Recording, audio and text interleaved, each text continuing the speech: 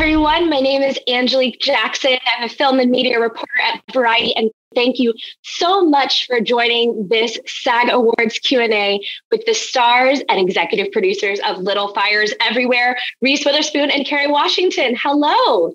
Hi. Well, before we get started, we are going to take a quick look back at the series. Little Fires Everywhere is a story set in Shaker Heights. There's 4 different mothers in this piece that are all mothering under different circumstances. Elena Richardson's life is very well organized, and she's a bit of a control freak. She has always grown up in a very wealthy, upper-class world. I, for one, have a real issue with this Yale essay topic. They're going to punish you because you have good parents who've made good choices on your behalf. If Shaker Heights were a character, it would be Elena, and if Elena were a town, she'd be Shaker Heights. I'd conceived of Mia as she's very, very guarded, and I think Kerry brings such a great dramatization of that. I've been meaning to hire someone for my house. Like to be your maid? Yeah, I don't do that. Mia's not a character who's trying to make other people comfortable. How can we see ourselves when we're afraid to look at who we really are? Mia is profoundly changed by her time in Shaker Heights. My character name is Baby Jo. She come from China. She was poor and she can't support his own baby. She's not her mother! She is an illegal alien. I will go talk to her. She doesn't get to be Maribel's mother anymore. I play Linda McCullough. She's a woman who has been sort of cut off at the knees in her infertility struggles. If you can help me, I'll lose my daughter. This isn't about you. It's not about me. It's about a child who belongs with her mother. Her mother is Linda. It is electric to watch these 2 ferocious energies just battle with each other over the course of this show. She's a liar. She's wreaking havoc on all of our lives. Her bubble of privilege really isolates her from having to examine herself. Mia's saying, like, do you think you're a good mother or you're a rich mother? Privilege has definite repercussions in the people who don't have it.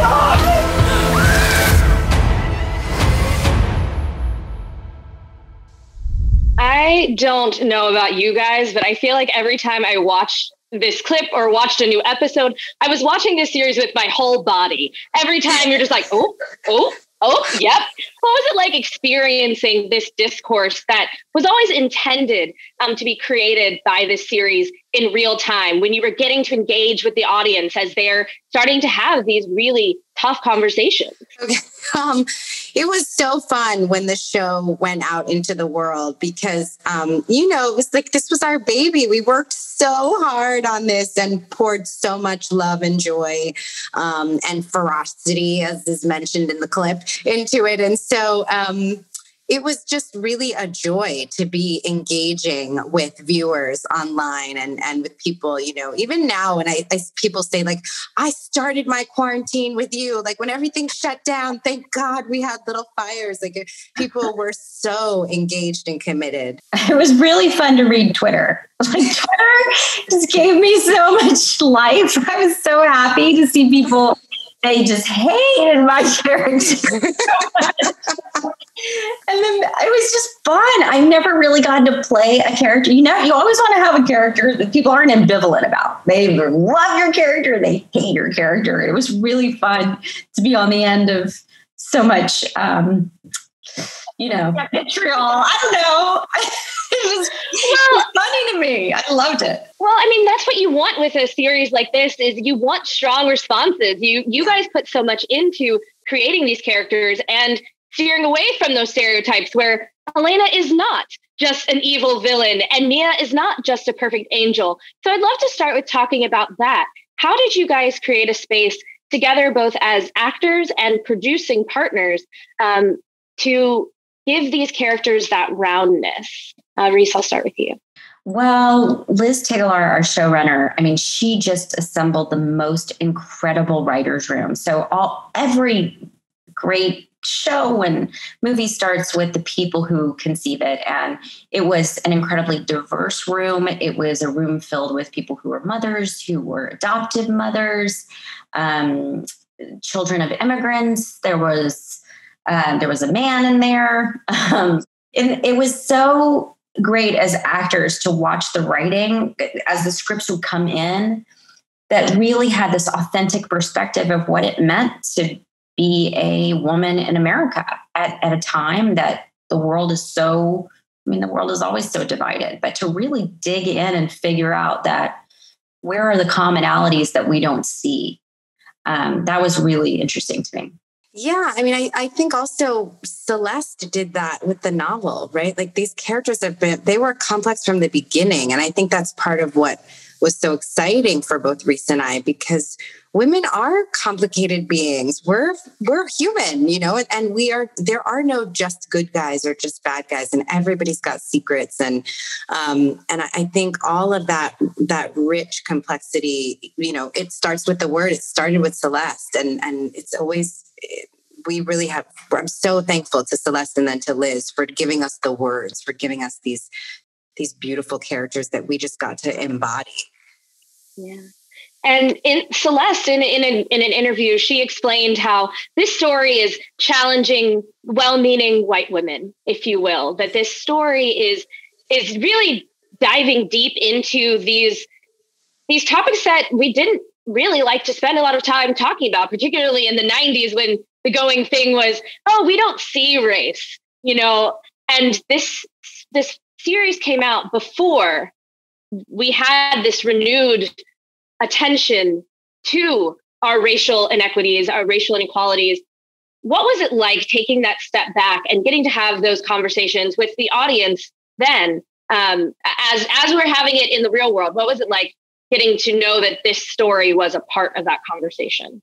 I mean, it was really interesting that we were talking a lot in the show about things that, I didn't have a lot of awareness of in the 90s. Like I'd never heard the term white privilege. And so when Kerry and I started discussing these things, I was like, my 90s experience was, as you said, Angelique, it was about being colorblind. And I thought that was the kind thing to say. And, thinking about things through the 90s lens was really great too, almost in the same style that Mad Men got us to look at the 50s and the 60s through sexism and, how advertising spoke with an odd voice towards women and just the human experience.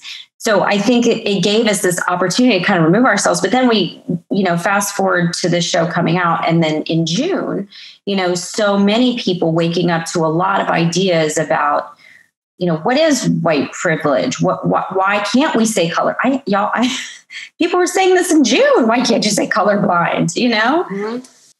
I think we also got to really invite people into these women's real experiences, because I think in our culture, we want to use these stereotypes, the angry Black woman, white lady tears, right? Like we assign these stereotypical emotional identities to women based on race. And really what we invited audiences to do was to step inside and maybe understand a little bit where those tears come from, what that anger is about.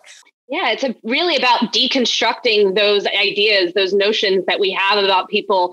And in this series, too, we get a chance to see the full breadth of the why behind Mia and Elena through flashbacks as well, getting to have Tiffany Boone and Anna Sophia Robb jump into those characters.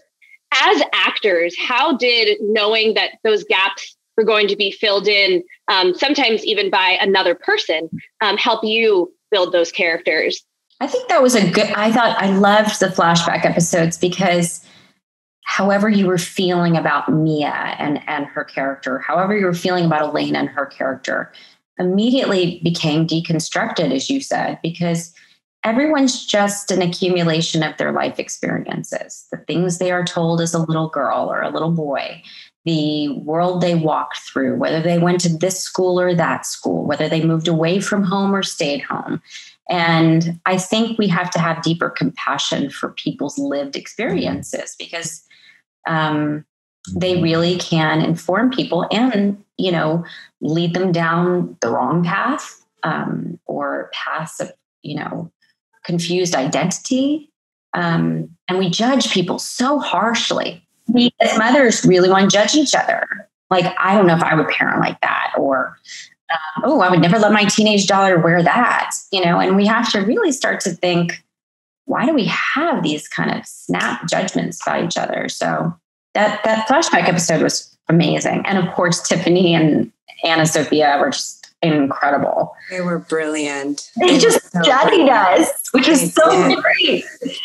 Was it a little weird watching them then play these characters? Because I know you said they studied you, but like there are moments where it's like, did they de-age them? Yeah, it was I had never had the experience of creating a character with another person. And that was such a joy, because in acting, a lot of actors keep a lot of secrets about like what makes you who you are and what your secret dreams are. And, and I got to share that with another person in this process. And that was really, really fun. And it was also weird at times to watch the screen and be like, she's doing my thing, that thing I do. She's doing that thing. It was so crazy. Well, the other, of course, pairing here is the two of you in Mia and Elena, and in the various conversations and to full-on face-offs that these two characters have to have throughout the course of the series as they're ramping up. We saw a few of them in the clip. I want to start at the first one where Elena asked Mia to work in her home, and the nuances of the ways in which she, when she's confronted with the idea that, oh, are you asking me to be the maid? She tries to work around it. How did you guys go about creating those scenes together and creating that dynamic? Well, that was one of those places where the decision to make Mia a Black woman became something that we had to deal with in script, right? Like, because it's one thing when you have two white women and it's about class and you say, hey, come work for my family. But when, given the history of slavery in this country, when a white woman asks a Black woman to come work in her home, it has a different cultural context. It has a different emotional weight. And so we had to figure out how to make that happen, right? Because those are the plot points of the book, but to bring all of the nuances of what that means between these two characters given race, it was so fun to explore that. Really, really fun. It was really fun to play opposite Kerry in that too.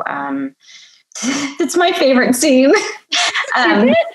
It is, because I feel like I say that because I have comfort with Kerry. I've known her as a friend for so long, and I felt so safe as an artist with her to feel vulnerable enough to struggle and feel embarrassed, but then also feel angry at her for judging me. And I'm not a racist, and just the whole rainbow of experiences in that scene that she has as well. Is she saying this to me? It's her interpretation of what I'm saying. And the microaggressions in there are it was delightful to play. And honestly, that's all you ever saw of the show. It was like, we've told you a lot. Just in that moment, we have told you a lot about the 90s and how people treat each other. That's it, man. That's the show. That's kind of the crazy point, is that there are so many moments in the show where it could just have been that one scene. It could have been a short film and you guys told us everything. And of course, I have to bring up the brilliant line from Attica Locke about choices and how Elena didn't make good choices. She had good choices, and how that has been something that has really encapsulated a lot of the conversation around this series. What does it mean to have that line and that conversation have resonated so deeply with so many people? I remember over the summer when people were protesting, seeing signs, like people having signs saying you didn't make good choices, you had good choices, being part of the protests, and like spray painted on walls and on posters. And I just thought, wow, Attica, you got to it. You got to some really deep core unveiling about what this is all about, about the assumptions we make and what we come into the world with, that we don't come into the world on equal ground. it was really, I'm so grateful that she had that spark of brilliance to write that language for us to share. But also to bring that performance between the two of you in that scene as everything boils over between me and Elena. And we really see that, you know, all the trying between the two of them is officially over. Reese, what was that like for you? But I do think that scene was so powerful. I also think there was another scene that I really enjoyed that really oddly anticipated some things that happened in culture in June, where my character comes in to the bathroom in like episode 7 or 8 and says to Kerry, I know about your past and I'm going to expose you and I'm going to do this and I'm going to do, like, using her privilege over her, weaponizing her privilege, you know, and that spoke to me. So that resonated with me a lot over the summer as I saw white women sometimes doing that. And yes, weaponizing her privilege. And it was oddly prescient, some of the show. I mean, it's, you know, obviously topical and speaking about the world that we live in, but felt very contemporary at times. Mm-hmm. Absolutely, because you guys were willing to have the tough conversations that people were having in private, but you decided to have it on an 8-episode series for Hulu. So thank you for doing that. And to wrap this up, I want to talk about the other overarching theme of this series that is probably the biggest and most important is identity and womanhood and motherhood, which is what we led with in the clip. What did this teach you about the way that we look at mothers, the way you look at yourselves as mothers, your mothers as mothers, and how we can do better to be maybe more understanding of what it means to be a mother? Well, I think in general, you know, you have these two women who really think that their way of parenting is the way. You really have these 4 women, right? Who all think that their ideology around motherhood, their identity as a mother is the way to do it. And so much of what I think the show invites us to discover is that there's no right way. There's no one way. There's no perfect way to mother, that we're all doing the best we can with the tools we have. But Reese and I also talk about the fact that we were in the pre-production phase and we were looking at some boards that the brilliant Lynn Paolo had put together, looking at costumes for the kids. And we were like, oh, I had that outfit. And we realized that we were teenagers in the 90s. So therefore, in some way, we were playing our mothers. And it was really an opportunity to explore our own mothers' journeys with a great deal of empathy and compassion and courage. Yeah, I would just say compassion. Exactly. I never thought about what it was like for my mom.